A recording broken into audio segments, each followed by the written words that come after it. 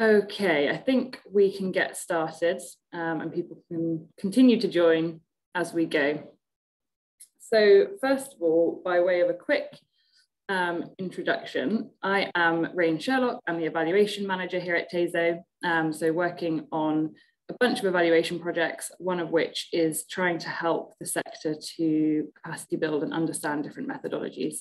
So today we're going to be talking about quasi-experimental designs, and I'm going to be co-presenting with my colleague, Zara. Hi, so I'm Zara and I'm a research officer at TASO working mostly on evaluation. Thank you, Zara. So a quick outline of our session today. I will give you a quick overview of TASO generally for those of you who might be new or haven't worked with us or heard of us before. And then we're going to get straight into the kind of methodological content. So we'll give you an overview of quasi-experimental designs and a brief introduction. We're then going to talk through three of the kind of main tools in our QED suite. So the first is propensity score matching, or PSM.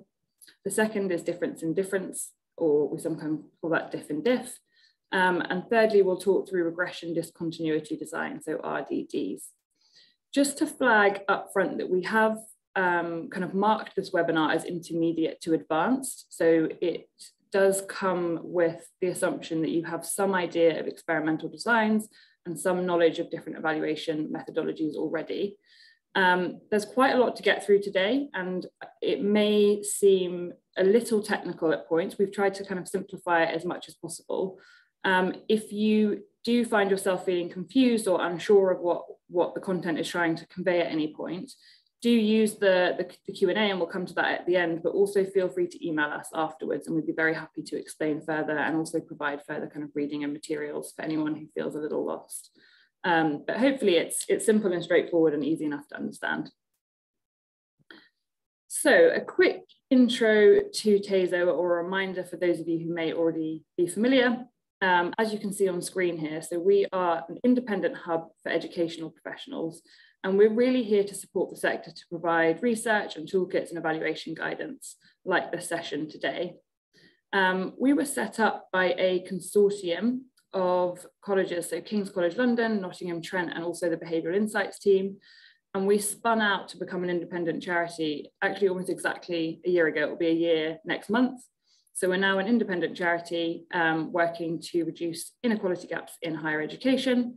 We're also an affiliate What Works centre. So some of you may be familiar, there's about 9 of these centres across government, working in different kind of domains. Obviously, we're within higher education, and our mission is to kind of produce high quality evaluation evidence on what works to help inform policy and practice. And then finally, at the bottom here, it's worth noting that we're funded by the Office for Students. So for those of you with us today who are within the higher education space, you will know about the OFS, who are the regulator, and we are the kind of evaluation function that they fund to produce better quality evidence. So I just wanted to start by situating our session today in the kind of TASO evaluation cycle. So what we think of kind of evaluation as reiterative, which is something that should be kind of demonstrated by the circular nature of this diagram. And the idea is that the process kind of supports continuous improvement.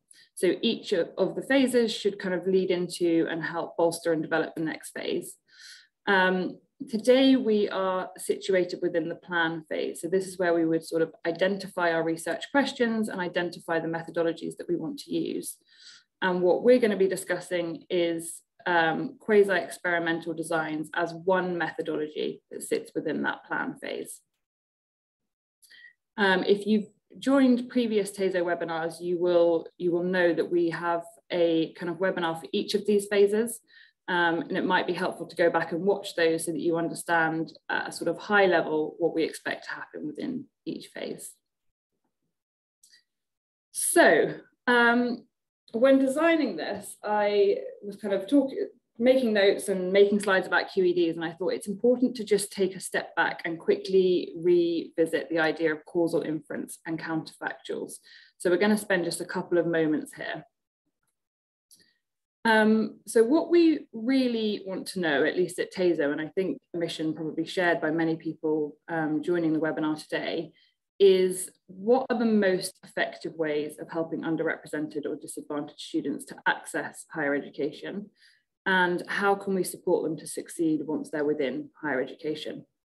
So as you will know, if you have kind of followed TASO's journey so far, we've produced a number of reports over the last couple of years, specifically evidence reviews, that all come to a similar conclusion, which is that there's a real lack of robust causal evidence on what works to increase access to higher education for disadvantaged and underrepresented students, but also to help disadvantaged and underrepresented students succeed once they're in higher education. And so we talk about this kind of lack of causal evidence or a lack of causality. And one thing that I wanted to sort of caveat, I guess, or a disclaimer up front, is that all of these terms, so causality, causal attribution, causal evidence, and causal inference, are getting at the same idea. They're kind of different terms for the same thing. And what we're really trying to understand is what is the kind of cause and effect. So does activity A cause outcome B? That might look something like, does a tutoring program cause an increase in attainment for disadvantaged students? Of course, this diagram makes it look really straightforward. We have A and we have B and we have a nice straight arrow between them. It's important to say that it's not that straightforward. There are a number of factors that make estimating causal inference or estimating cause and effect really quite difficult. It's very complex. Unfortunately, we don't have time to go over the kind of intricacies of causality and correlation versus causation in this session today, but we do have a webinar on that on our website. And I think I did flag it as a kind of precursor to this session. So if you haven't seen that and you do want to understand the theory behind causal attribution and causality, I would encourage you to go back and watch that as well after this session. What we'll do today is explore some of the ways in which QEDs, quasi-experimental designs, can help us understand causality and causal inference. So the other question that we're interested to address at the kind of meta level is, why care about causality? Why is this important? And I think it's worth flagging that while you can have a good evaluation without exploring causality, so your evaluation may not include causal questions, it might be a kind of process evaluation rather than an impact evaluation. I would argue that if you're trying to look at impact, you really need to consider causality. And you need to include that in your evaluation. So that's really what impact evaluation is trying to do. I also think the fact that many of us, if not all of us, on this call or on this webinar today are trying to impact equality gaps or trying to impact outcomes for disadvantaged and underrepresented learners, that means that we should at least explore causality. So the different methodologies that can help us unpack the causal link between the activities that we do and the outcomes that we're trying to affect. We also align with the OFS standards of evidence, which you can see here on screen. And to tie it back to that, for those of you who also align to the OFS standards of evidence, I wanted to just demonstrate where I think we are currently. So you can see at the top here, I think we've got good type 1 evidence. Many people now use theories of change. We have good narrative evidence describing what we expect to change and the kind of mechanisms or assumptions that underline that change.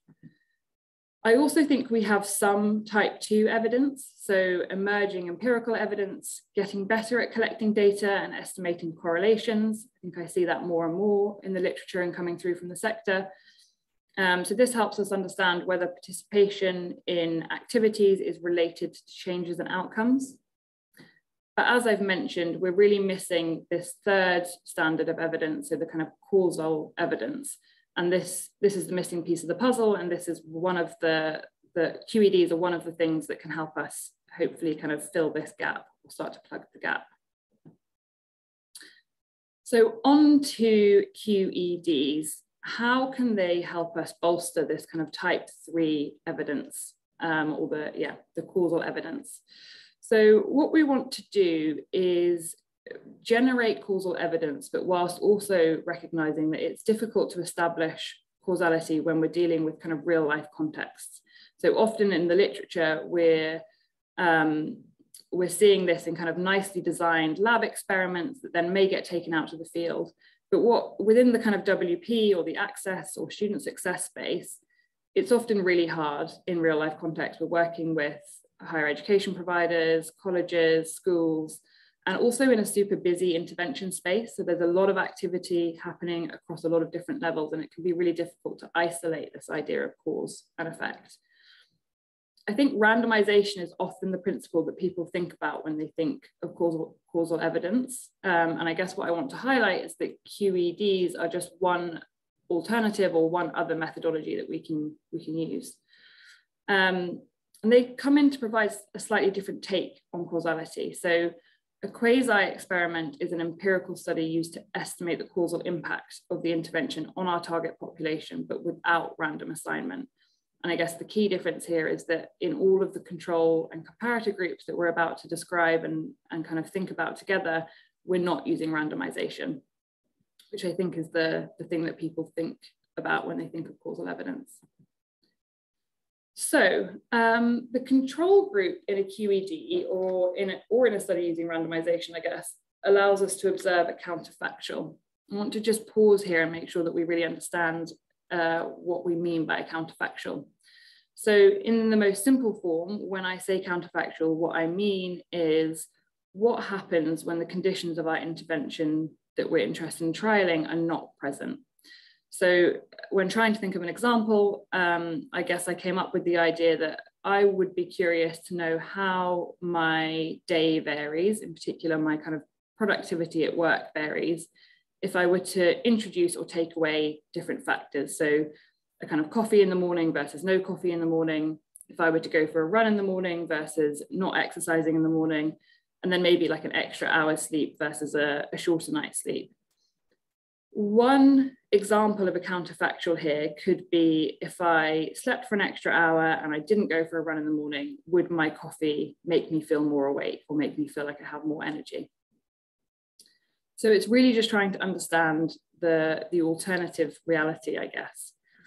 A slightly nerdier and also maybe more gruesome example that we could think of when trying to design these slides was the first Spider-Man movie. So some of you may remember the first movie a long time ago, and there was a point at which Peter Parker had the opportunity to stop a thief, but he chose not to. And when asked why he chose not to, his kind of explanation was that it's not his job to stop crime. Later in the movie, we see a scene where his kind of beloved Uncle Ben, I think, has been shot by the very same thief that he chose not to stop in a robbery earlier in the movie.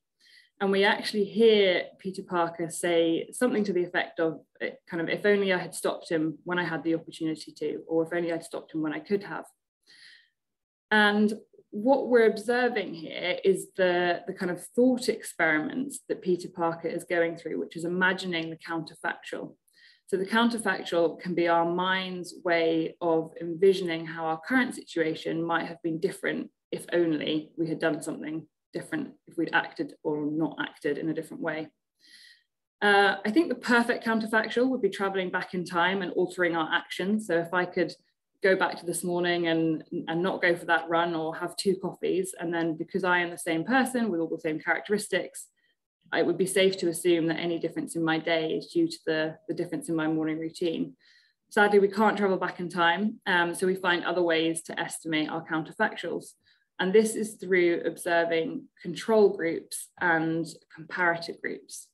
So as I've mentioned, RCTs allow us to create a counterfactual by randomization. And when we're talking about quasi-experimental designs, we're just trying to come up with an alternative way to think about a control or a comparator group. If we implement and also interpret QEDs properly, which is obviously a big assumption, then they should allow us to kind of estimate causality or causal inference with kind of no need for a randomized group, We can take advantage of naturally occurring control or comparator groups. We can also take advantage of what we might think of as natural designs or natural experiments. So it takes less kind of designing in a lab environment. And the really good thing is that QEDs over the course of COVID, I guess, have shown themselves to be very adaptable to new ways of working online, which is becoming increasingly important within the education space. So to pause for a moment and give you a break from the sound of my voice, I am curious to know what you think these three things have in common. So if we were in a room together, this would be an easier exercise, but if anyone has an idea for what these three things have in common, please do drop that in the chat box. So you're looking at cheese and ramen on the left, sultanas and scones in the middle, and pizza and pineapple on the right. Does anyone have an idea? So someone is suggesting that they're all food. They are, but that's not the answer we were looking for. They're all yellowish. Coincidentally, they are. It also wasn't quite the answer we were looking for. Someone suggesting that they're controversial ingredients, and this is getting a little bit closer. Someone saying they're ingredients which should not be allowed to mix. And I think this is pretty much what we're trying to get at, which is that, in my opinion, these are all terrible matches, very poor matches. Pizza on pineapple is not a good match. Sultanas or fruit generally should never exist in something that's trying to be cake. So these are all awful matches, which brings us on to propensity score matching. So what are the methodologies or the tools that we can use to create better matching? I'm going to situate this example in an evaluation that we're trying to set up and run at TASO at the moment. So let's consider the example of a multi-intervention outreach and mentoring project. So we call that MION for short. So a MION program is a kind of suite of widening participation activities that are delivered over the course of kind of 9 to 12 months to help disadvantaged or underrepresented students get into higher education. Now, let's imagine that this program was opt-in, so there's no random assignment to the program. The student applies and they are provided with a place in the program provided they meet a bunch of kind of selection criteria. So how could we evaluate this program to allow us to estimate causality in the context of it being an opt-in program? What we can do is create a matched comparative or a control group. So we have a data set full of people, full of students, and we have the characteristics of those students that are part of the program. So these are the students that have opted in and that we're therefore thinking of as our treatment group.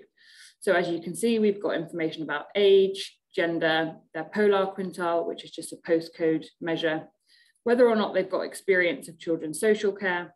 And then on the very far right column here, we've got the outcome measure. So did they enter higher education at the end of the program? And this is binary, they either did or they did not enter higher education.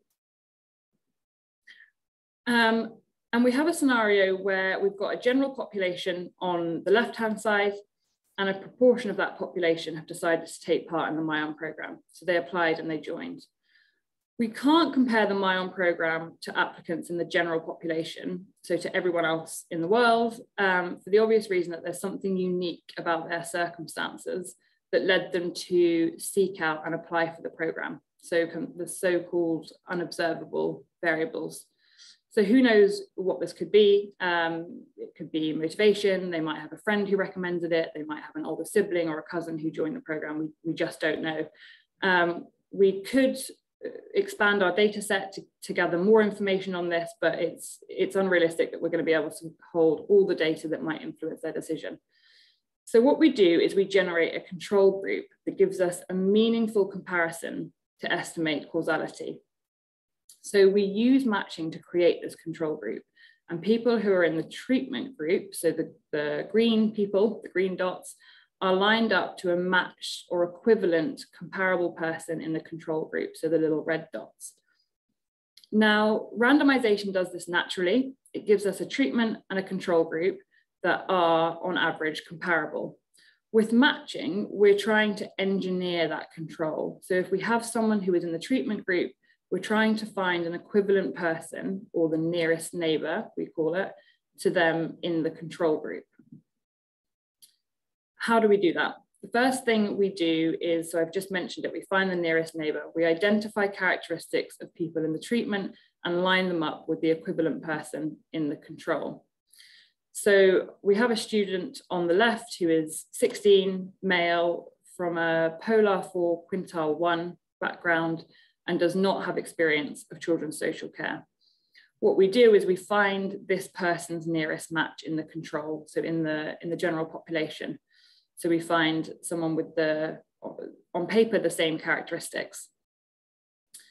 It's worth noting, in case it's not super obvious, that these are different students. So we're not matching them to themselves in another data set. We're matching them to completely different people who share similar characteristics.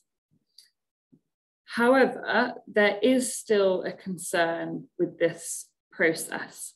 So there is still something that makes it quite challenging to draw causal inference from this matching method.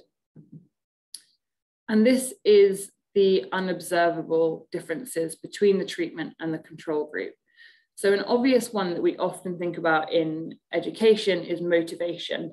It's something that's quite hard to observe, it's quite hard to tie down, and it's definitely difficult to kind of capture in a robust way across data sets. So with this method, we only have the variables available to us, and we're limited by what we're able to observe. And nearest neighbor matching is a solution to the matching problem that it kind of involves giving us the next closest data point, but it doesn't solve the challenge of unobservables. As I mentioned, I think we could add more and more variables. We could make this data set bigger and bigger and bigger. And while that would probably improve the accuracy of our matching, it's unlikely that we're ever going to be able to account for all the variance that unobservable variables introduce. So another tool in our kind of matching toolkit is the idea of a propensity score. So propensity score matching, or we call it PSM for short, is similar, but it is slightly different to nearest neighbor matching.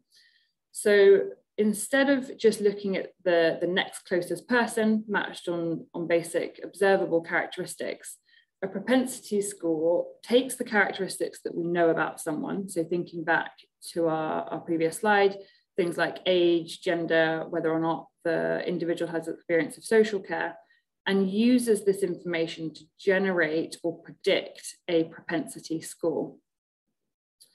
So given that the characteristics we know, what we would call these as explanatory variables, so variables that hold explanatory power, the propensity score tells us their likelihood to enter higher education, having participated in our multi-intervention outreach and mentoring program.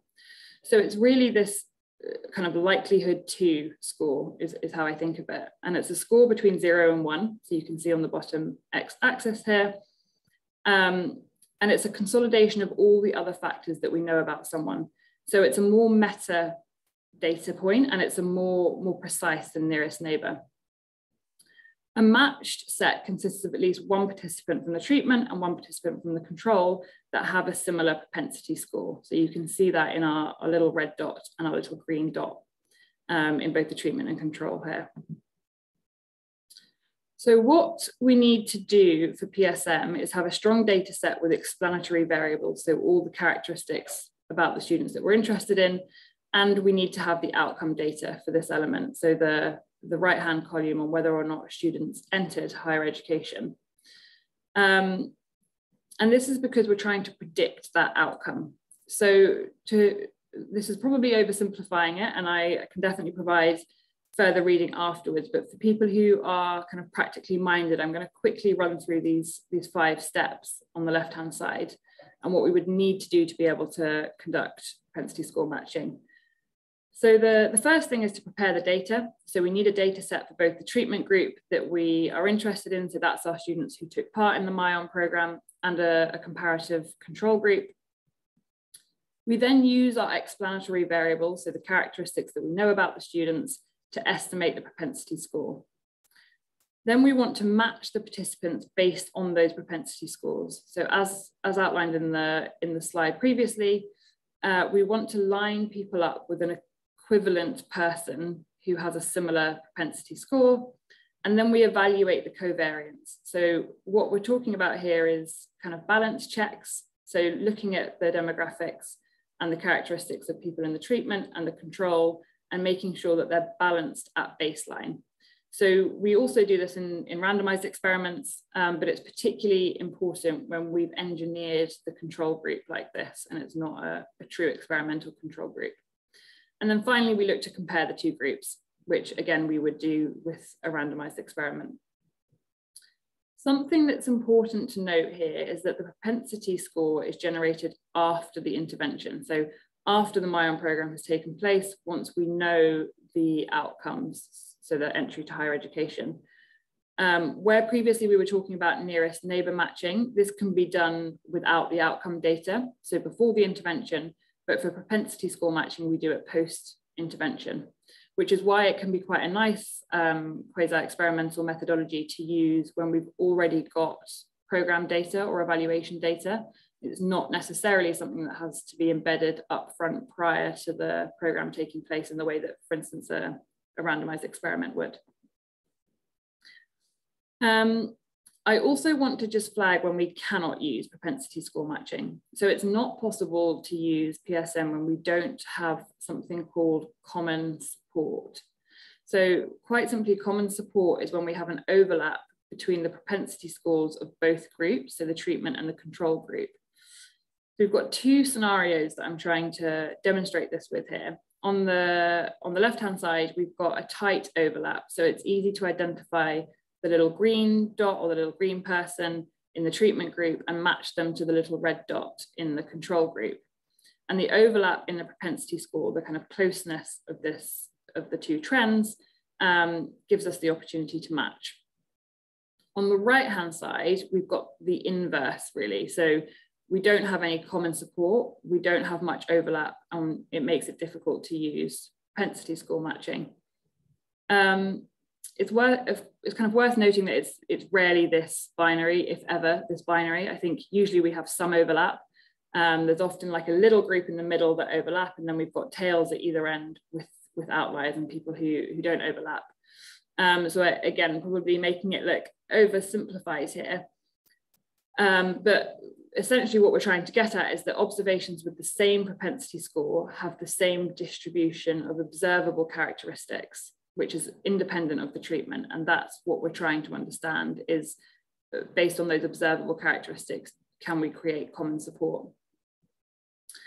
So one thing to note is that although we can use propensity score matching to design evaluations in and of themselves, and it's a really helpful way to push us into a more kind of empirical inquiry, we also can add propensity score matching to other methodologies. So you'll often see propensity score matching used alongside a difference in difference to match the treatment and the control group there. So it's one of those tools that can be built upon and has kind of cumulative power when trying to design impact evaluations that allow us to estimate causality.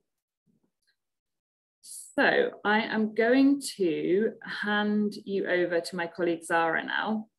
So she's going to talk you through the difference in difference method, which is just another tool in our QED box.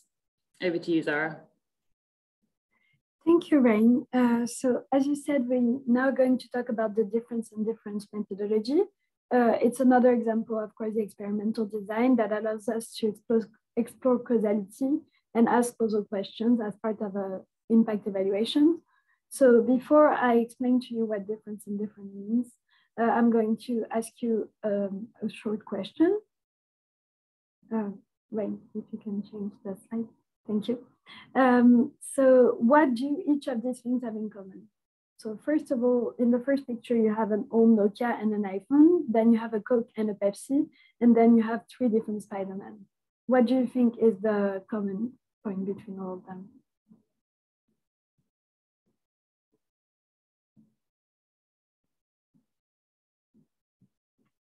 So yeah, exactly. I think most people understand what we're talking about, which means that they are both similar, but actually different.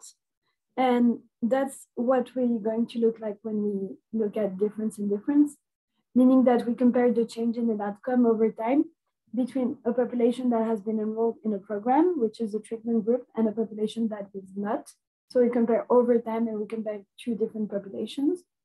And we combine the before and after and the trend between treatment and control group. So we're going to explore this further using an example of a project that TASO has been working on to evaluate an initiative aimed at reducing the attainment gap between BME students and white students. So the initiative is a response to a call for a more diverse curricula. The provider that we're working with has been auditing a number of core undergraduate modules and explored a way to incorporate BME authors and perspective into the modules. So the study is a match different and difference, which means that we compare students' attainment trends between the modules that have implemented the reform curricula, so the treatment modules, and those who have not. And we need to make sure that the treatment and the comparative modules were matched on a bunch of criteria, such as the campus that they were taught on, whether the module was textbook driven, because only non-textbook driven modules have enough scope for curricular diversification. We also look at the average number of students enrolled, the average percentage of BME students, and the attainment of the students. So let me now talk through how we use the difference in different in this context. So when you look at the graph, just be aware that the x-axis corresponds to time, and the y-axis corresponds to the outcome that we're trying to measure. So firstly, imagine if we only study the modules that go through the circular curriculum process, circular reform process. So for these modules, we would have before and after data on students' attainment for these modules.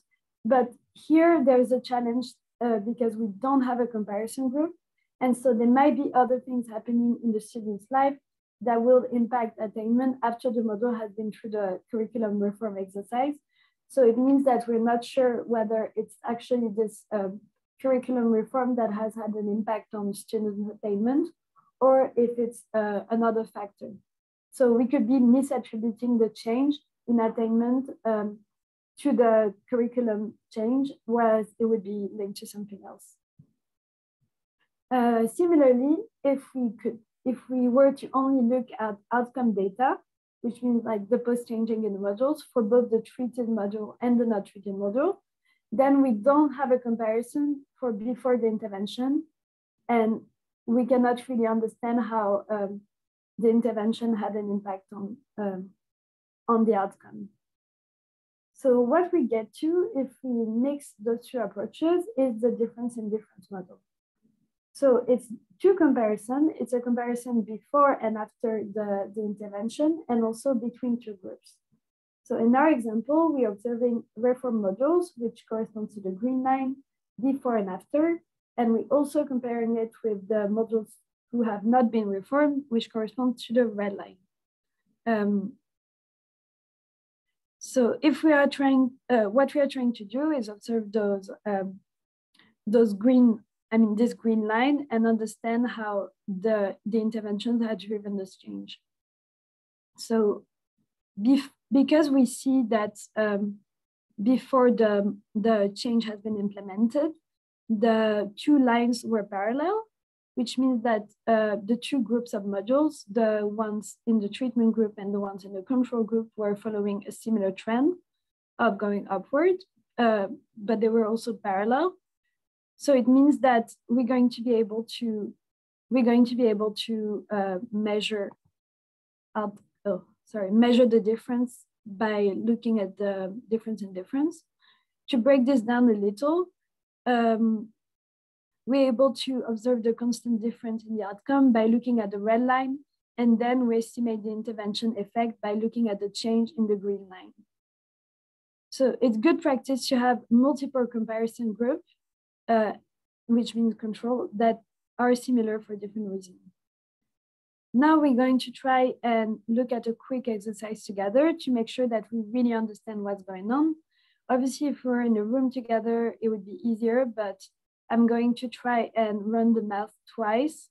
And if you get lost, please feel free to email us afterwards, or you can also watch the recording and then you can pause whenever you need to. So first of all, we're going to look at what's happening before the intervention. We see that we have two groups, the control group and the treatment group, and they have different outcomes. So the control group has an outcome measure of 3, and the treatment group has an outcome measure of 5. So if you 5 minus 3 equals 2, so you can see that the gap between those two groups to begin with is 2. Now we're going to move on to after the intervention. So time goes by, the intervention happens, and we see that the control group has now has an attainment of 6, and the treatment group has now an attainment of 12. So it means that over time, the general outcome has increased for both groups, but it hasn't increased in a parallel trend, right? Because if it was following a parallel trend, then we would get a gap of 2, which corresponds to the gap that existed before the intervention. And now we have a gap that's greater than 2. So to calculate the gap, we observe that we now have outcome measure of 12 for the treatment group and an outcome measure of 6 for the control group. So 12 minus 6 equals 6. And we know that to begin with, we had a gap of 2. So if it wasn't, we suppose that if it wasn't for the intervention, we would actually have a treatment group that will have an outcome measure of 8. So it means that overall, we suppose that the intervention had an effect of 4. Oh, sorry, you're not following. I'm going to go over it again, and hopefully that will help. Do let me know if you are following. That could also be helpful. So basically what we're trying to measure is what I was talking about before, which is the intervention effect. And it is 4. And how do we measure it? Basically, we start looking at the gap before the intervention. So before the intervention, we have a control group that has an attainment of 3 and a treatment group that has an attainment of 5. So we see that this corresponds to a gap of 2. So remember that the gap between the two groups before the intervention was 2. And you see that it's parallel trend, so it's always 2 before the intervention. And if then we move to after the intervention, we're going to look at the numbers, and we see that the control group now has an outcome of 6, and the treatment group has an attainment of 12. Okay. So what we're going to do is think, but what if the intervention hadn't happened? Because before the intervention, the gap between the two models was always, between the two groups of models was always 2. We assume that it would still be 2, even like after the intervention, if the intervention didn't have any effect, okay? So if that was the case, we would have an outcome of 6 for the control group, which is what we have, but we will have an outcome of 8 for the treatment group, right? Because 6 plus 2 equals 8. But actually we have an outcome of 12. So we're trying to understand why it's the case. And we suppose that because we're doing difference in difference, right? So, sorry, I'm just seeing, seeing things in the chat and trying to keep my reasoning straight. But yeah, basically we see that now the gap has moved on from being 2 to being 6. And we know that there was already a gap of 2. So 6 minus 2 equals 4. And 4 then corresponds to the intervention effect. I hope it's clear, and hopefully if you listen to it again, then it will be it will be easier to understand. So yeah, that's how we measure the intervention effect. And what we're trying to do effectively is measure mimicking a regression model. So for each individual line of data, it's as if we had a regression model where we have an unobserved counterfactual. So you see in this case, the counterfactual is the dotted green line. It's what if the intervention hadn't happened for the treatment group? So we suspect that because the two groups were following parallel trends before the intervention, they would continue to follow a parallel trend, which is why we have this line. But actually, the treatment did happen, and we ended up with this green line. So that's the idea that we're trying to understand. And it corresponds to a regression where the main effect is time, with a main effect of time, a main effect of the intervention. And there is also an interaction element between time and intervention. It's important to understand some key assumptions on the difference for different model. The first important assumption is that we estimate parallel trends. So I talked about that before. It means that before we have the intervention, the slope of the treatment and the slope of the control group should be similar, because otherwise we can't assume that they're going to be similar after treatment for the counterfactual. Yeah, ideally we would want the pre-intervention points to be as close as possible, and we would like to have almost overlapping lines, but it's not necessary. We can, I mean, in this case, we don't.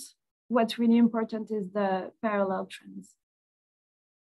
And obviously we want to have clever ways, we want to find clever ways to get comparable groups between control and treatment. The second assumption is that there are no spillover effects, which means that the treatment group and the control group need to be independent. So for example, in the case that we've been looking at so far, if there is a course convener that of one of the reform models that suggested to his colleagues that they should also start implementing similar changes, for example, like a different reading list, then there will be a spillover effect because the treatment group will start to impact the control group. And in this case, we cannot do the difference in difference. Another example of spillover could be that if we're going to introduce a safe driving campaign, for example, to two classrooms of students, and if one group of students tell their friends on the other classroom that didn't have the campaign about the material or the videos of the lesson they have learned in the course, then we're having spillover effects because the treatment, the control group is going to be affected by the treatment once again. So now we're going to move on to the final example of a quasi-experimental design. It's called regression continuity design. And like propensity score matching and difference in difference, the regression discontinuity design allows us to estimate causal effects without using randomization. So the idea here is to engineer a control group. So I'm going to present an example. We're going to think about a scholarship program where we want to understand the extent to which giving students money to go to HE in form of a scholarship can improve their grades once they are in HE.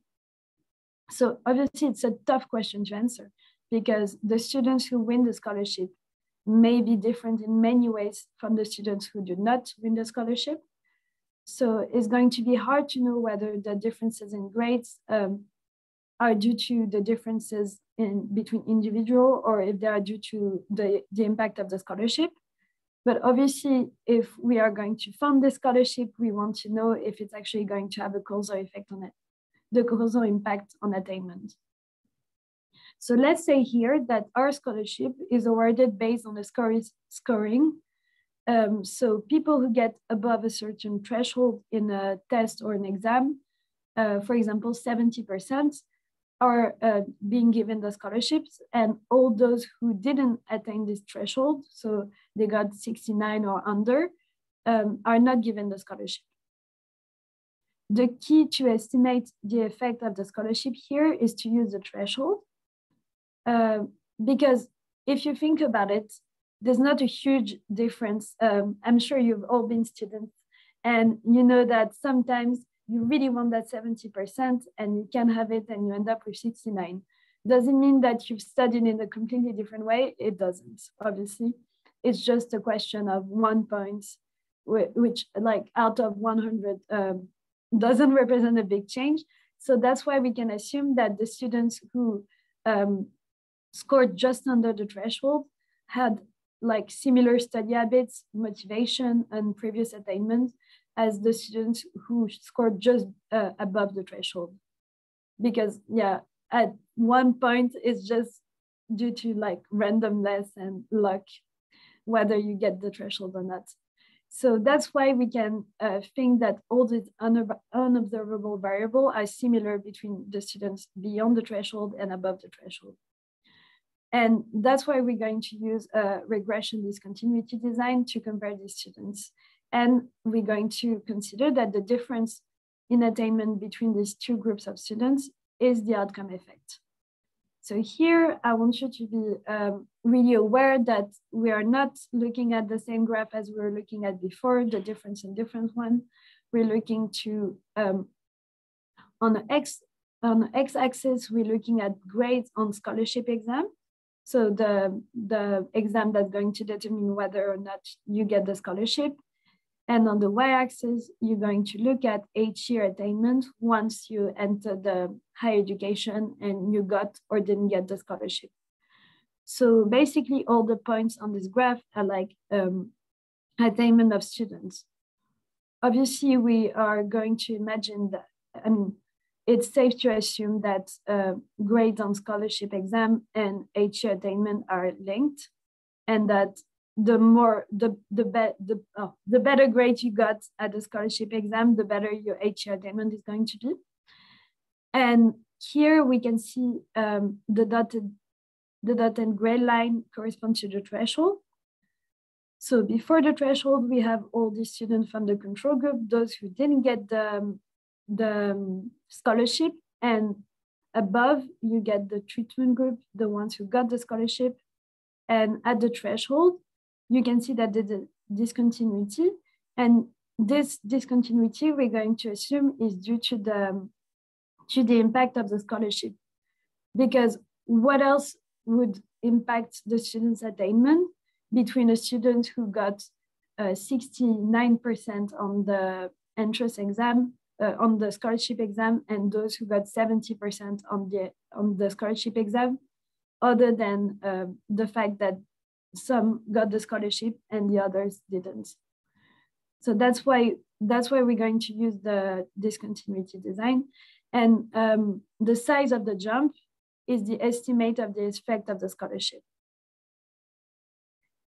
So in other words, if there's a treatment effect of the scholarship on grades attainment, there will be a discontinuity in the regression line at the scholarship cutoff threshold.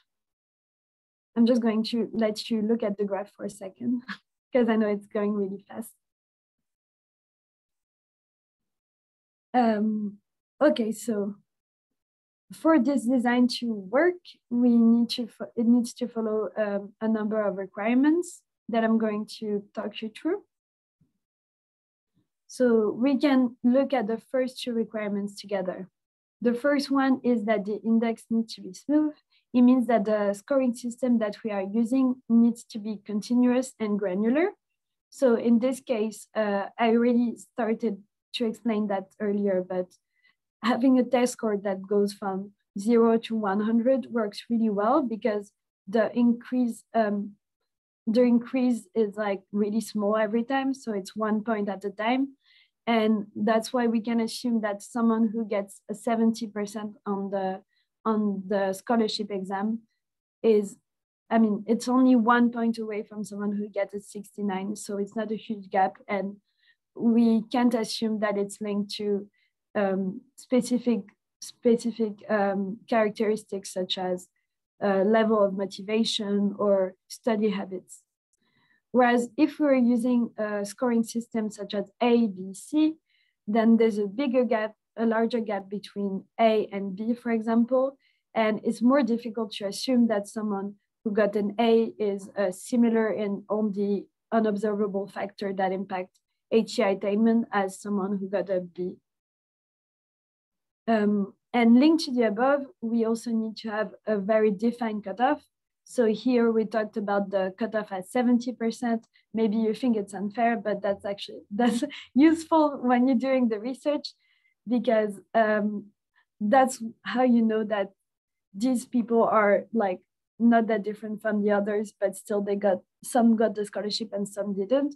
Whereas if you had a larger, like less well-defined cutoff point, then it would be harder to do the regression discontinuity design. The third requirement is that the cutoff must be unique to this program and this population. It means that because we're using the cutoff and the threshold as an approximation for randomization, it's important that, you are, as I said before, if you score above 70%, you're in the treatment group, and if you score below, you in the control group, so you receive the scholarship or you don't. But if, for example, those who score 70% or above also receive a special program for high achieving students, in addition to the scholarship, then we cannot say anymore that the difference between those who scored 69 and those who scored 70 only corresponds to a difference in getting the scholarship or not getting the scholarship. So that's why we're focusing, if we want to make sure that the regression discontinuity design is actually working, we need to make sure that the cutoff only applies to the specific program that we are trying to evaluate and not to a wider suite of support. And the final requirement is also that the score of students obviously cannot be manipulated by anyone.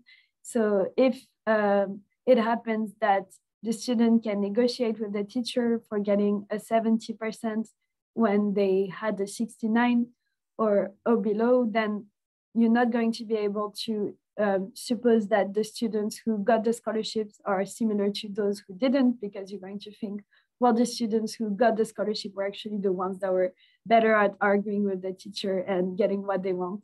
So that's why it's important that the scores of the students haven't been manipulated if you want to observe a real treatment effect.